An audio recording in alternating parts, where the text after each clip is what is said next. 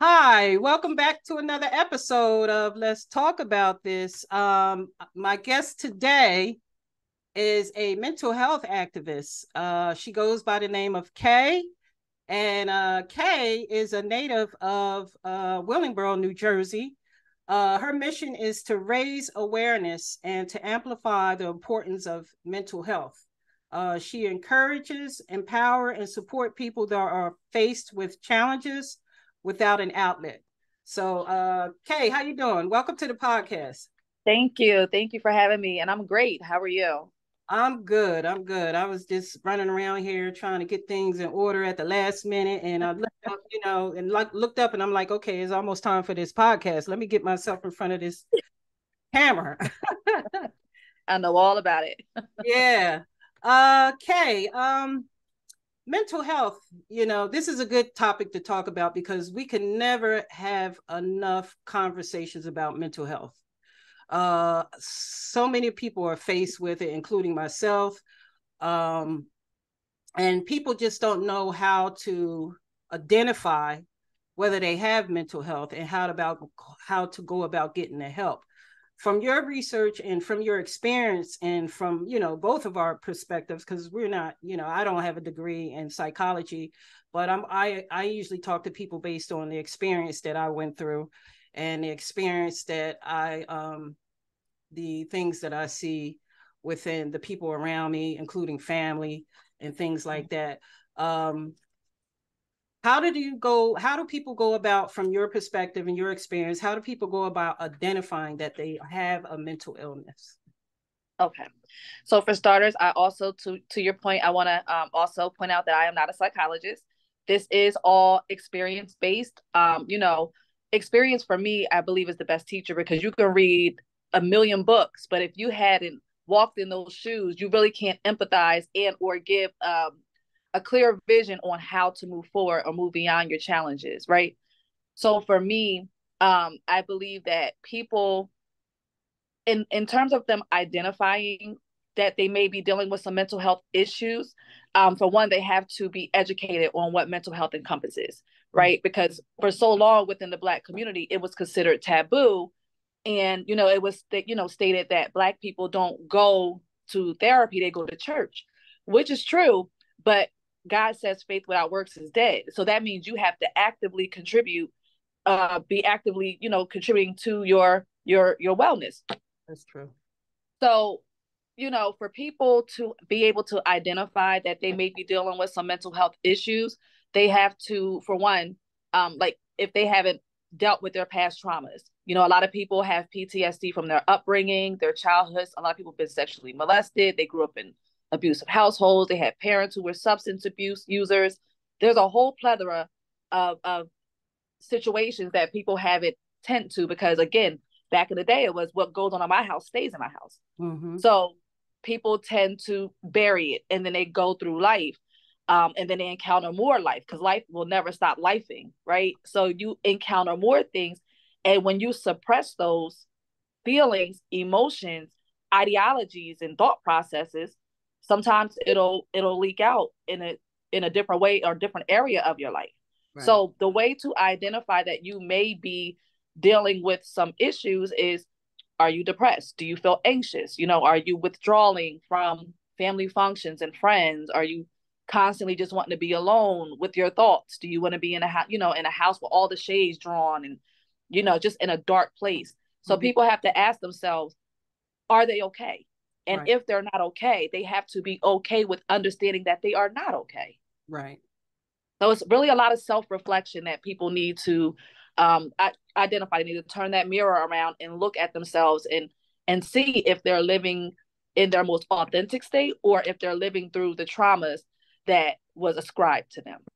And that's the thing. You made a good point because we don't, we don't identify with the depressions and things that we have on the inside. You're right about that, and it can explode, in different Yeah. areas of your life, in your behavior and things. And that, Yeah. from my own experience, because I didn't realize that I was depressed until the year of I think it was the year 2000 is when I was diagnosed with depression.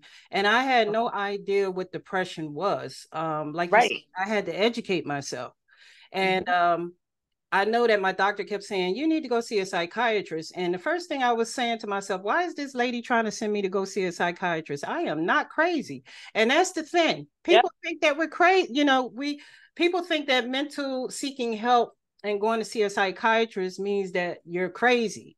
And that's not the case. It's just that you need to talk it out. Whatever you're holding in, whatever you're going through, you need to talk to somebody about it. So that's interesting that you said that. You know, and to your point, you know, people, you know, the reason why you didn't understand or know what depression was is because within the Black and brown communities, again, it's not about race, but it's just more so about our experiences, right? So within our community, these types of conversations and or diagnosis was never on our radar. That's true.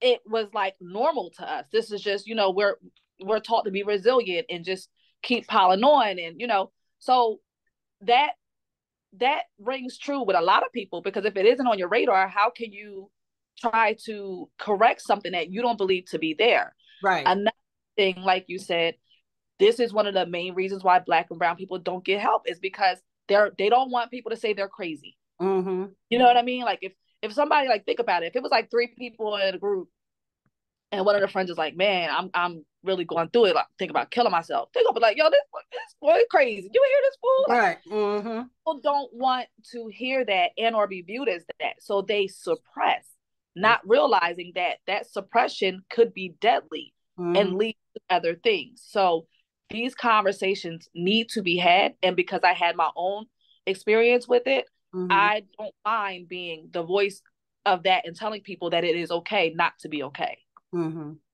That's true. Yeah, because I had to find out, first of all, I had to say, when I was diagnosed, I had to, first of all, like I was saying before, I had to educate myself on what depression was, because I was like, when they diagnosed me, I was like, okay, what is depression? Because they was like, the first thing that happened, I had what happened was, I'm gonna tell you exactly what happened. I was in a nail shop getting my nails done with a girlfriend of mine. And I was feeling like really weird. I didn't know what the feeling was, but it was just a feeling that I never felt before. So I told my girlfriend, I said, you know what, we got to go. I couldn't even finish getting my nails done. That's how bad I was feeling. So anyway, we got in the car, and I had my hands started cramping up on the steering wheel. And I think I was maybe a block away from my house. And I ended up having a panic attack. I had no idea what I felt like. I don't know what a heart attack feels like, because but to me, that's what it felt like. It felt like I thought I was having a heart attack. But anyway, when I went to the hospital, they asked me, is there anything going on in your life? I said, yeah, there's a whole lot of shit going on in my life right now. You know what I'm saying? I said, I just went through a divorce. I have 2 children. My daughter is getting ready to have a baby. I have 3 mouths I got to feed. You know what I mean? It was a lot going on in my life at the time. And I didn't realize that caused my depression. Not to blame anything on anybody, but it was like a burden that I was taking on, that I didn't realize that, like you said, not seeking the help. I didn't realize that it affected me. And then from that point forward, that's when I was told, okay, you need to sit down, you need to talk to somebody, you need to go see a psychiatrist and this and that. But eventually, after, being stubborn, you know how Black folks is, we stubborn. I ain't going to no doctor. I ain't doing none of that. But then eventually I was like, you know what? Maybe this lady, let me go see this doctor and see what this lady is telling me to do. So eventually when I went, I started talking to the psychiatrist, and, and then with the medication and the counseling, everything started to come together. And then I started feeling better. I started thinking better. I started making better choices. I wasn't, confused, because it could affect, mental illness can affect with you mentally. You can't think, you can't concentrate, you can't do any of those things. And this is from my experience. So I know that there are a lot of people out there that are facing the same things that we are discussing right now, and people don't want to talk about it. They might not want to talk about it, or they don't know that's what they have. But this is something that it's a serious illness, because it can do so much. It can affect other people around you. Absolutely. And, yeah. Absolutely. A lot of people succumb to the mental health crisis. Like, I just did a report on a young lady from Texas, 21 years old, beautiful girl, had two kids. She died by suicide. You know, approximately 1 million people die by suicide in the US alone. That's not involving the other countries. 1 million people, which is equivalent to 139 people per day, and one person every 10.9 minutes. Wow. This is a serious thing, because if you're not right in here, because you can't escape your mind. Your mind is with you all day, every day. That's true. And people don't understand that if you don't cater to your mind and your overall self-care, you, of course, I ain't never gonna be suicidal, but you can't say that, because one minute you can just snap at any given moment. That's true. We're human, whether we're white, black, green, purple, orange, or gray. We're human, and we have brains. And for our brains to be a measly 3 pounds, it is the absolute most powerful organ in our bodies.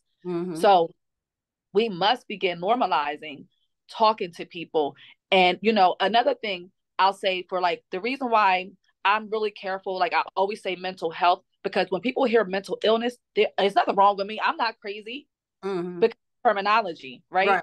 But mental health simply speaks to your overall well-being. Mental illnesses are clinical diagnoses, which is like bipolarism, cutting, schizophrenia. So when someone says, excuse me, to you, how is your mental health? That is not to suggest that something's wrong with you. That's just making sure you're okay. And if you are not, let me help you, you know, get the resources that you need. If you need to talk, you know, people don't want to be judged, and people don't like showing vulnerability. That's true. That's true.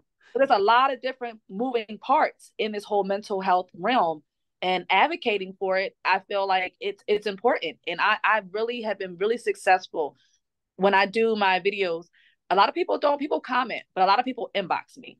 I have private conversations. You know, one thing is that God has 100% blessed me with is people trust me.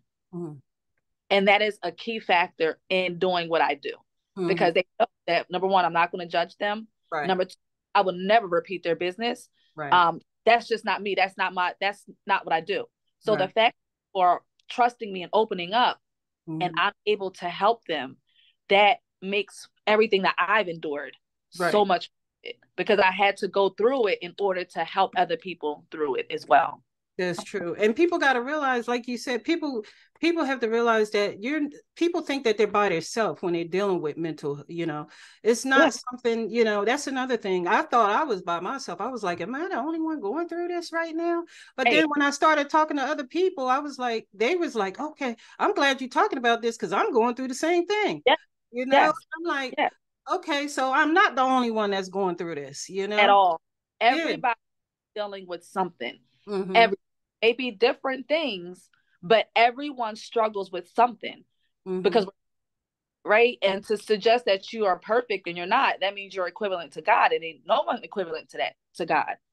So people, you know, again, people just want to, especially with the social media world, everybody wants to paint this distorted picture, instead of accepting where they are, because what you accept, you're able to heal and help yourself. But if you want to keep denying the presence of whatever is going on internally, it's going to come out. Like, you can lose a lot of weight, you could be stressed out, like you said, depressed. You know, there's a lot of things that can come from that, and people just really have to be made comfortable with having these conversations and understanding that we are all in this fight together. No one's alone. We may have different stories, but we're all experiencing some type of mental psychosis. Well, let me not say psychosis, because people will say, oh, I'm not crazy. We're all dealing with something internally. Period. And it's okay. And that's the thing. It's mental health or mental illness is something on the inside, something we can't see. And I think that's another reason why, and this is just my opinion, I think that's another reason why people don't really want to kind of like, I guess the word I'm looking for is they want to identify with it, because it's something that's hidden. But like you said, our mind is a part of our body, and our mind has to be healthy just as well as our everything else in our body. Like me, I'm very, very overprotective of my peace. Like I will easily cut a person off real quick. I don't like no negativity around me. I don't want no negative people around me. I don't want no negative people in my house. You know, I know because that. like you said, we're not perfect. We're not perfect. Everybody got issues. And social media, especially social media, has this thing where everybody want to judge everybody and want to point things out. And Yes. but they don't want to identify with their own mental health. You know, if Right. you constantly posting something negative, you got some issues going on. Yeah. You Yeah. know what I'm saying? If you're constantly mad at somebody's success or with or their growth, then you got some issues going on. You know what I And mean? people don't want to accept that. They want to Right. make it about everyone else. Right. For example, when I did the interview on the young lady from Texas, I looked at, because she was putting up social media posts about, not wanting to be here anymore. She's tired of being a parent by herself. The kid's father is not involved. And, people always, oh, I'm praying for you. But people like that need people who are going to be proactive, right? But then I'm reading the comments on the article. I was really mortified when I read the comments. People are rude, they're mean, and they're cruel. Mm-hmm. Even in this young girl's death, in her vulnerability, people are, oh, now she's in hell burning. You're selfish. Why would you do that to your kid? You cannot begin to explain and understand you can't begin to understand what you've never gone through. That's right. As someone who was on the brink of suicide, Mm-hmm. I have a perception on it because I too used to feel like that when people like, especially as a mother, how could you do that to your children? Now, I wasn't judgmental about it, but I couldn't fundamentally understand it. But when you occupy those shoes, you understand how that happens. People snap and they're not in their right mind. Clearly, they're not capable of thinking of anything other than all of that negativity that permeates their brains. Right. Can't escape your mind. So you have to take care of it. So just the way people take care of their bodies with exercising and diet. And you wouldn't tell a person who has diabetes not to get treatment. Exactly. You know what I mean? So people have to treat their mental health the same way and not be judgmental about people who want to make their life easier and, less burdened. And, it's not up for us to judge. Yeah. But people have to, especially within our community, we have to begin supporting, encouraging, and uplifting. That's right. And not being like, oh, she did, he did.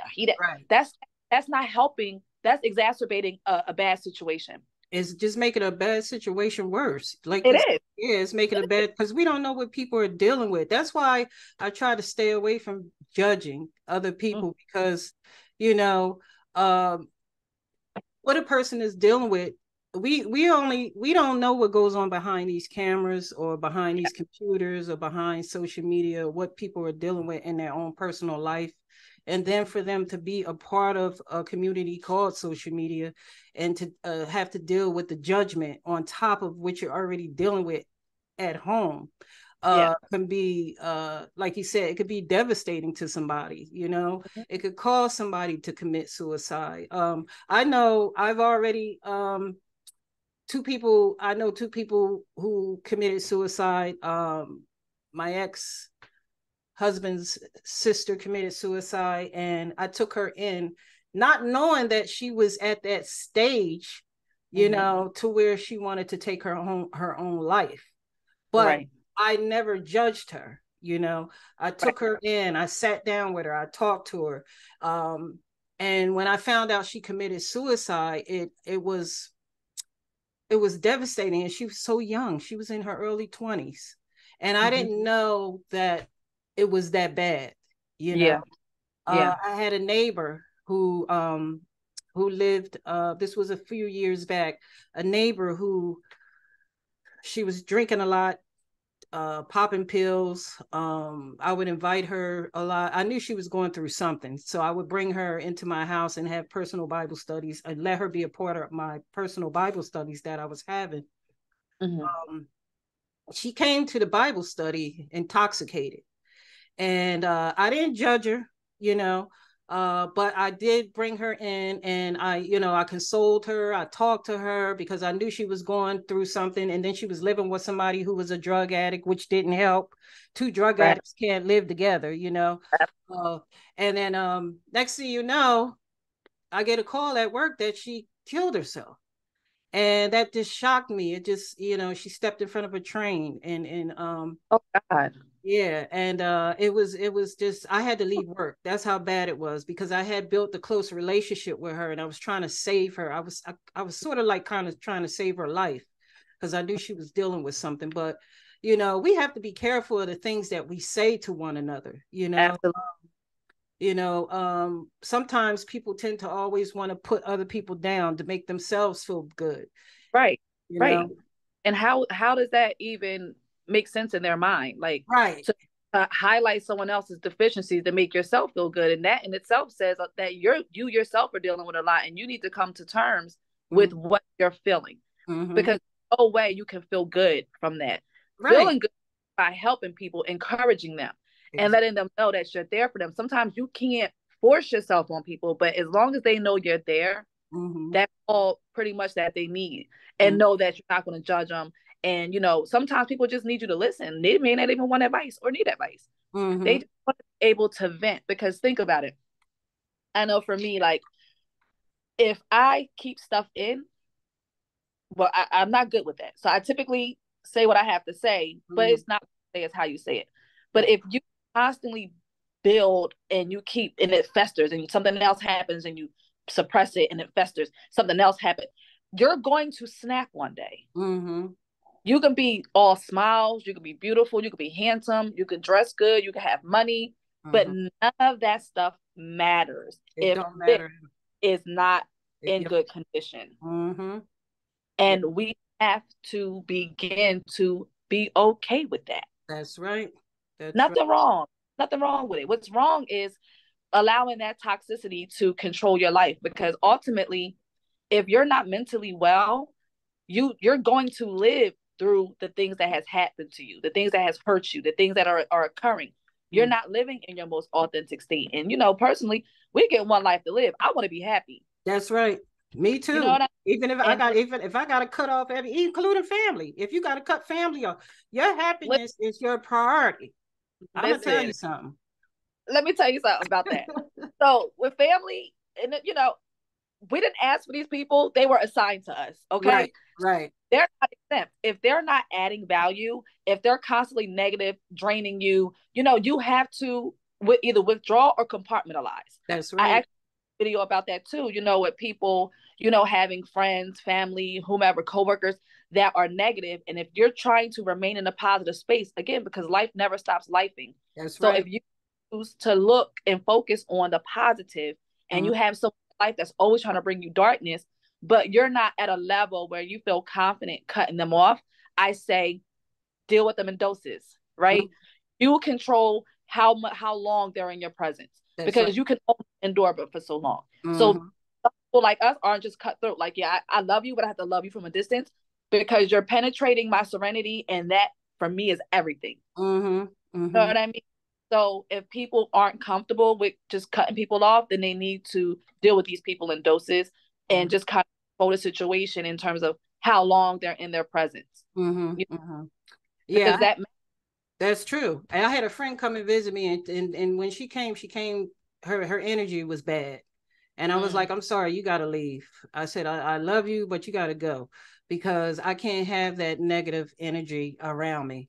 especially Go home, get yourself together, take your medication, do whatever you got to do, and then come back and see me.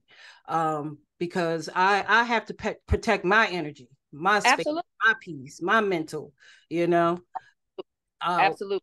yeah. Because if you don't feel, you know what I Mhm. mean? Like, you are in full control over what you allow to penetrate your peace and Mhm. your everything, because when you don't have peace and stillness, you can't properly function. You can't. You know what I mean? It's just too much going on. Mm-hmm. Yeah.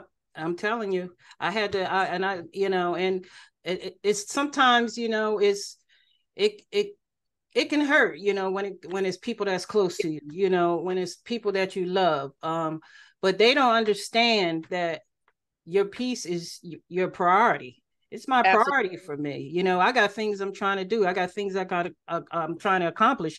I got to be in a clear state of mind. Absolutely. You know what I'm saying? I can't have you around me and everything that I throw out to you as an idea is a negative, or, I don't think you should do that. Or no, I don't think, no, this is my life. This is decision I'm going to make for me. I got to live this life. Like you said, we only get one life to live, Right. and I'm not going to spend the rest of my life. If you want to spend the rest of your life being miserable, that's on you. But I'm not going to. Yeah, you're not gonna bring over here. Like, no. Right. Your vibes tell everything. Energy tell everything. Even on social media, I'm quick to delete people. I'm quick to cut people off, friends or no friends. Because just like we have to be careful of the people that we keep in our company, we have to be careful of the same people we keep in our company on social media. Yep. It's terrible. And when you go on social media, it's just so much negativity. Mm-hmm.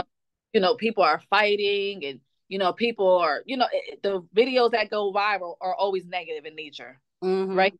And I know for me, initially starting, that was a scary thing, because I felt like, okay, so because my message is positive, right, you don't really get the what's the word I'm looking for? The acknowledgement, or people aren't really checking for positive things. They love the negativity, love the chaos, the killing, and they love that. They not even necessarily love, but they're engaged in that. Right. I had to understand that it's not about that. It's, if I save one person, if I can help one person, I'm doing diligence, and I'm doing what God has ordained me to do. So I had to be conscious of that. But I one thing is I can say is I'm okay with being that beacon of light. You will never go on my page and see anything negative. Right. Even if I'm having a bad day, I would never impose that on somebody else. On somebody else, exactly. Yeah, because that negativity is contagious. It is. It is absolutely contagious. And like you said, you have to prioritize your mental health. So I even told people, I suggested in one of my videos, when you are already in a negative space, limit how much you watch the news, limit your social media intake, limit being around people who are negative, because you don't want those actions to exacerbate what you are already feeling. You have to protect you. You have to process what you're currently feeling, and not by taking on all that extra junk that really doesn't have anything to do with you. Exactly. You know what I mean? Yep, exactly. It takes discipline. Yep. I just printed this out on this right here, the Center for Disease Control and Prevention.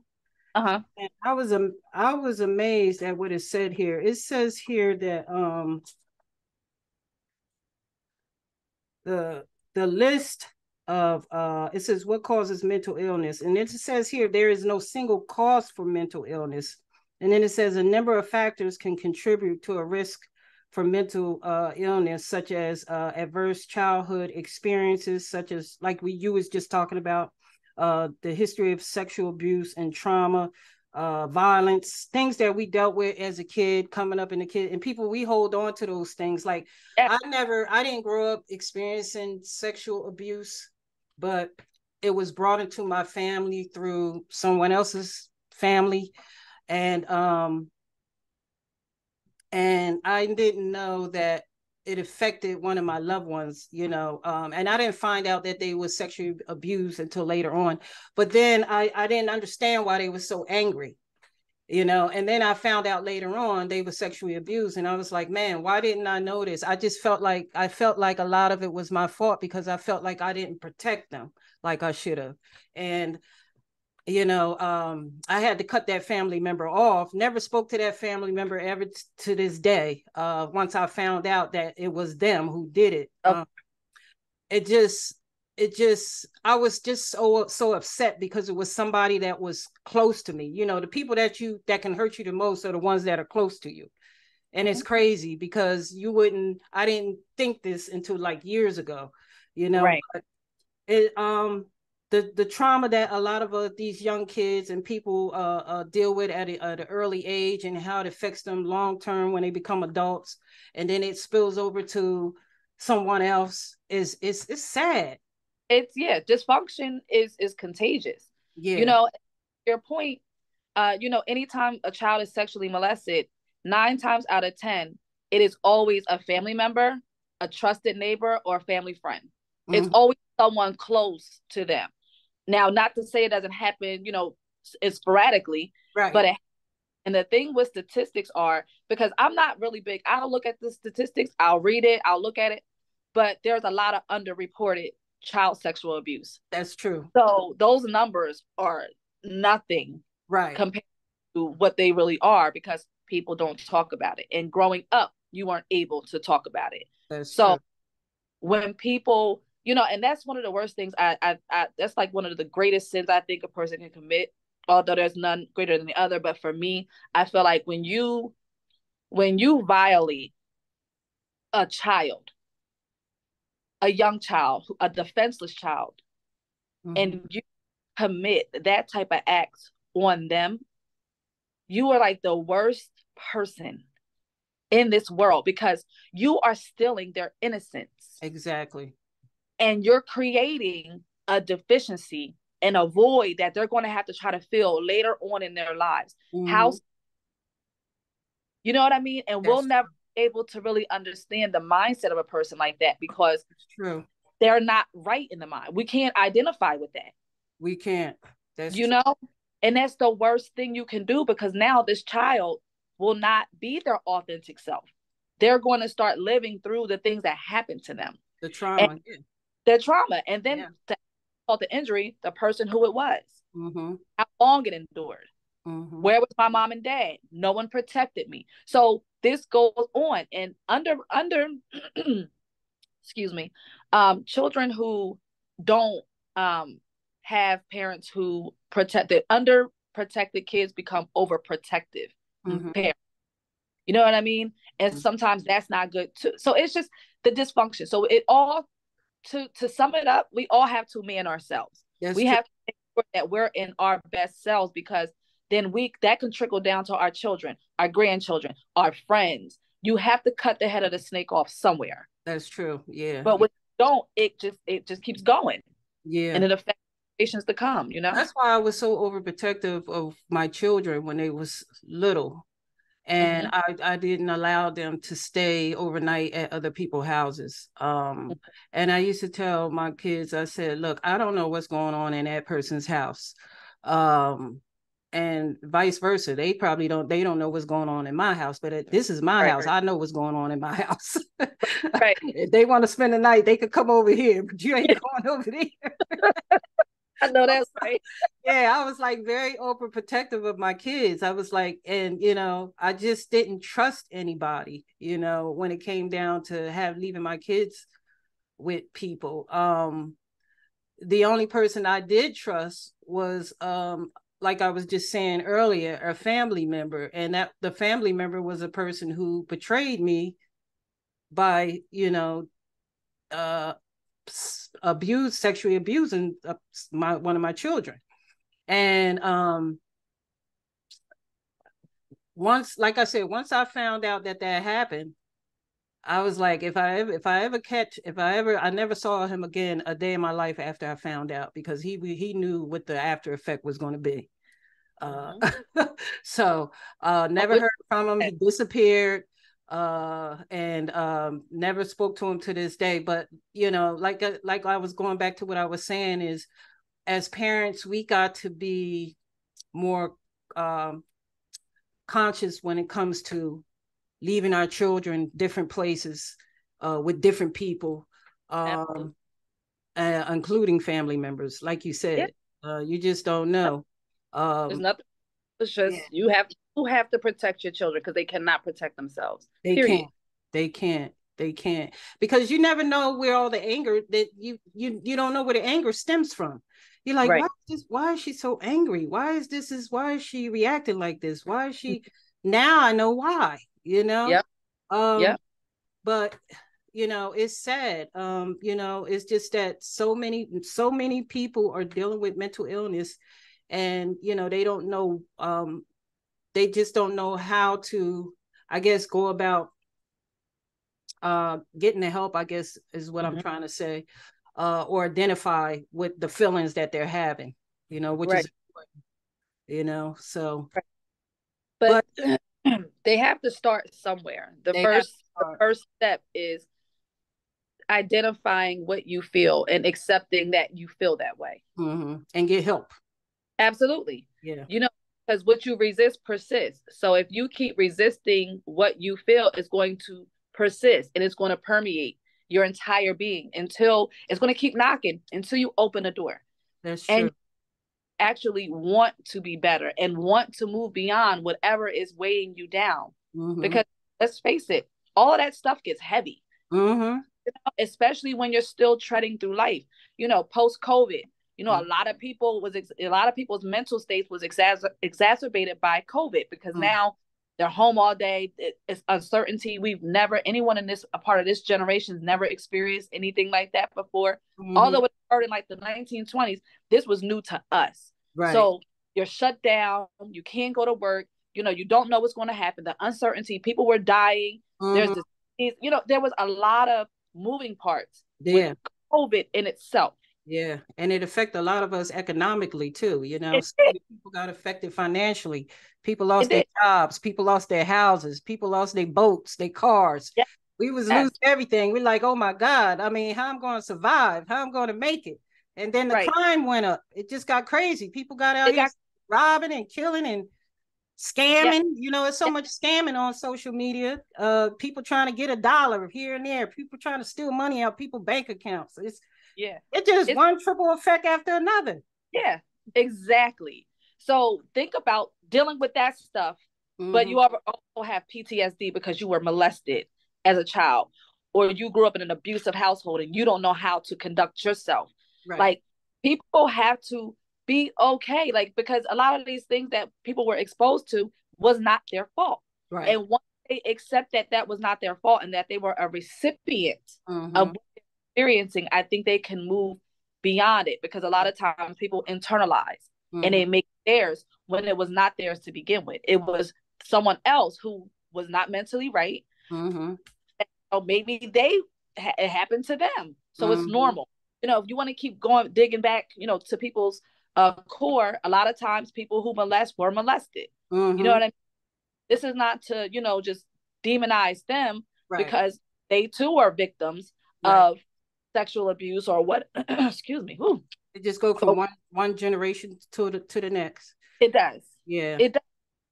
And people, like I said, people have to cut the head of the snake off. That's the only way to really move beyond it. And they have to accept the fact that they're not okay and that it's their fault, and really begin to get to the core of why you feel the way you feel. And now let's figure out how you move beyond it. Right. You have to be proactive, you know? You gotta go to, now we gotta talk about solutions. Yes. How to get yourself better, get your mind right, get your mind better. I know for me, what I do is, personally, I like to go to the gym.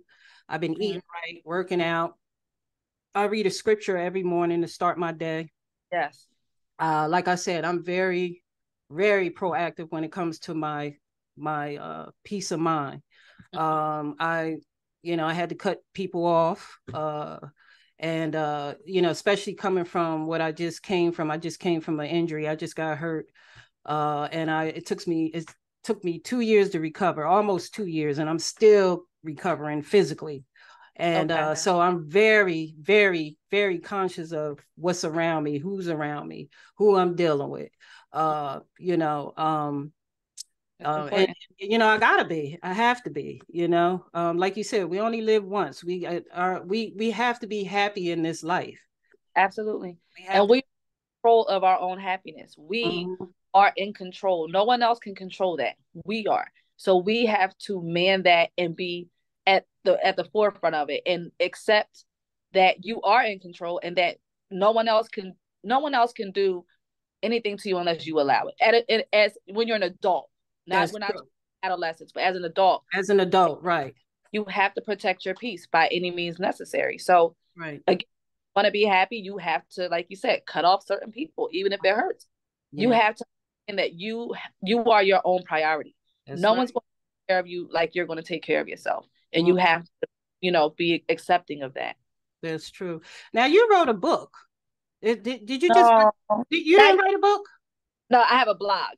You have a blog. Okay. All right. All right. See, my mistake. That's my It's fault. okay. I didn't read that all the way. I thought it was a book, but it was a blog. Okay.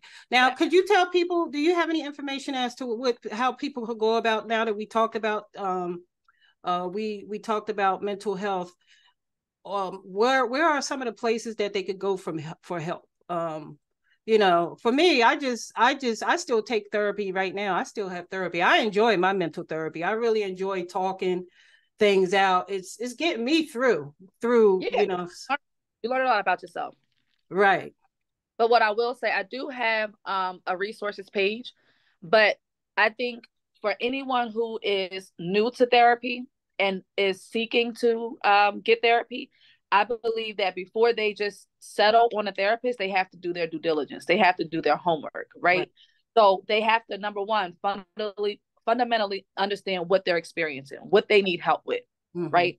Because if you call the 800 number back on your insurance card, they're going to give you a host of therapists within their network. And that could be overwhelming to someone who has anxiety, right? So the way you cut that down is, number one, understanding what your issue is. So then that will shred down some of the therapists. Then understand what your need is. So that means, do you need a woman? Do you need a man? Do you require them to be African American? Do you want them to be Caucasian?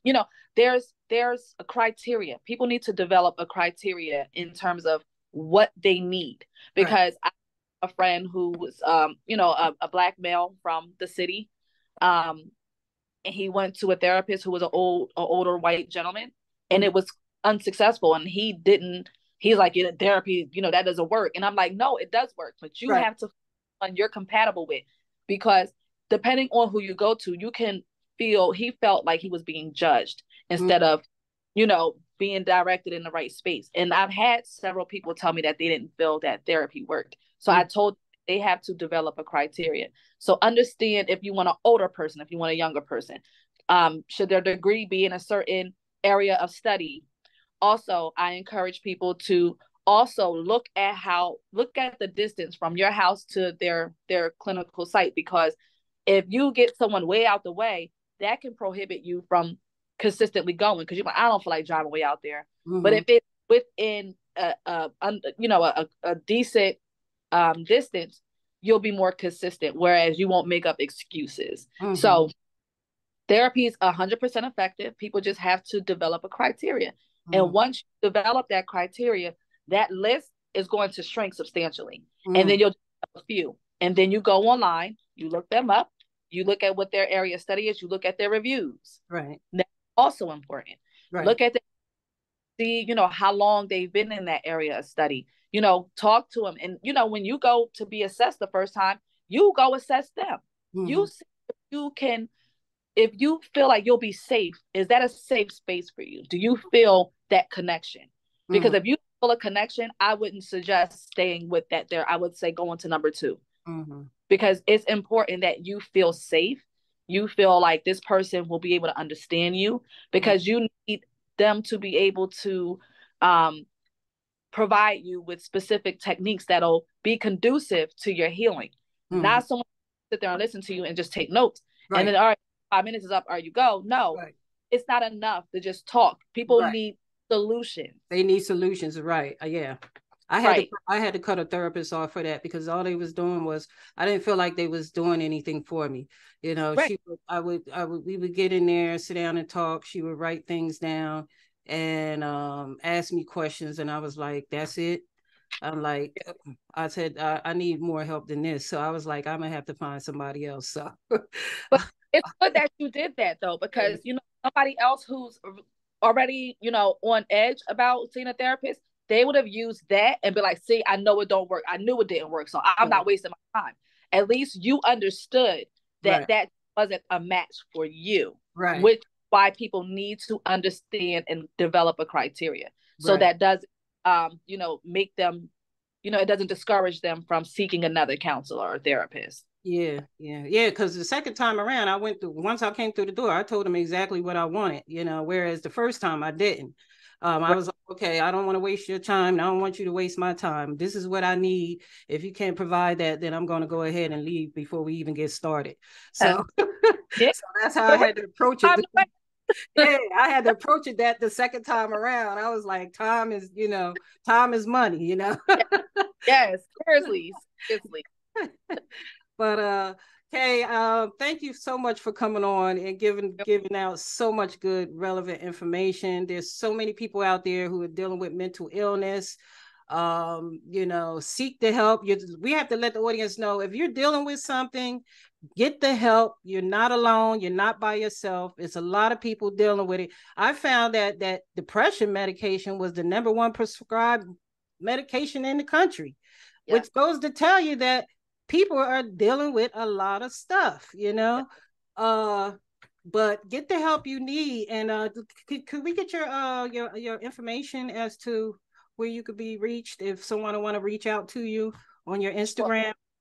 So my Instagram page, The Experience with Kay. That's all one word, and Kay is Kay. Also, my blog is theexperience.blog/. And when they go there, there's a resources page that lists a whole host of resource page. It includes text numbers. It includes, help for teenagers. It includes chat lines, anonymous lines. There's a whole host of resources. And if there is something that is not listed there, I encourage them to send me a message, and I promise I will get them the information that they need. Okay, thank you so much, Kay. Appreciate it, girl. Okay. No problem. I need to bring you back again so we could talk some more about this. Because like I said, this is a conversation we need to be talking about constantly. Let's do it. Constantly. You know what I'm saying? I mean, this is not a joke. I mean, we really need to talk about this more. But I want to thank you again for coming on. And leave some comments if you have any questions or comments you want to, say about this interview. Also, don't forget to like and subscribe and hit that notification button if you want to be notified for the next interview. Why am my face so greasy? I feel like I'm sweating up here. Jesus Lord. But anyway, all right. So Kay, I'll talk to you again soon. Absolutely. And peace, everyone. Enjoy your day. God bless.